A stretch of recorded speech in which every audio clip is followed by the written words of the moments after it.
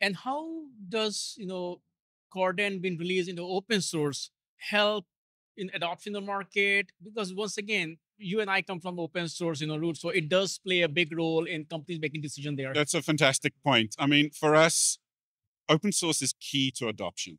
It's key to people feeling comfortable with using systems and preventing lock-in. We've all heard about the challenges that have been caused by changes in licensing with big brands. You know, those are creating a lot of uncertainty, a lot of fear in the industry. That is caused by lock-in from proprietary software.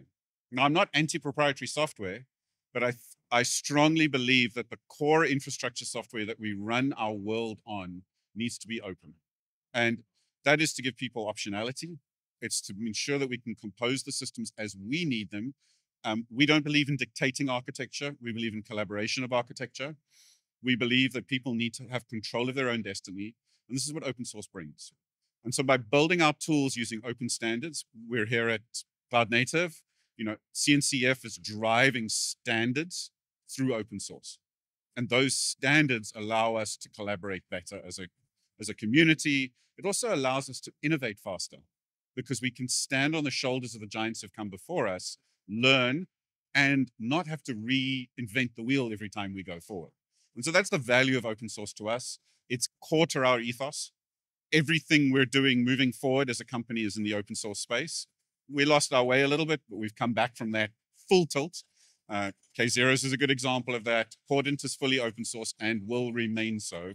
And we're constantly looking at how we can add more of our products.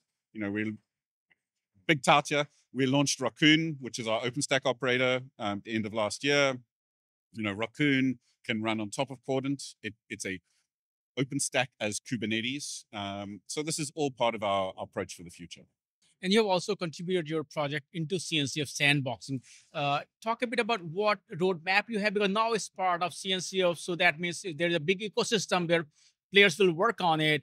But when are you looking at it being graduated, or what kind of trajectory you're looking at for? So we're already starting to create great relationships because of it being in the CNCF sandbox. So the Kairos project has recently accepted K0s as one of its default Kubernetes options. We would like it to graduate as soon as we can. The process of getting into the CNCF has been incredible. Working with the CNCF, we've had deep relationships, but strengthening those relationships with the CNCF and just working with a community of people who are giving us feedback to make it better. As we move forward, we intend to donate more of our capabilities into the CNCF and other communities, also all under the Linux Foundation. Again, with the intention of helping to create and set standards that are open and not lock people into a path that doesn't suit their architectural needs.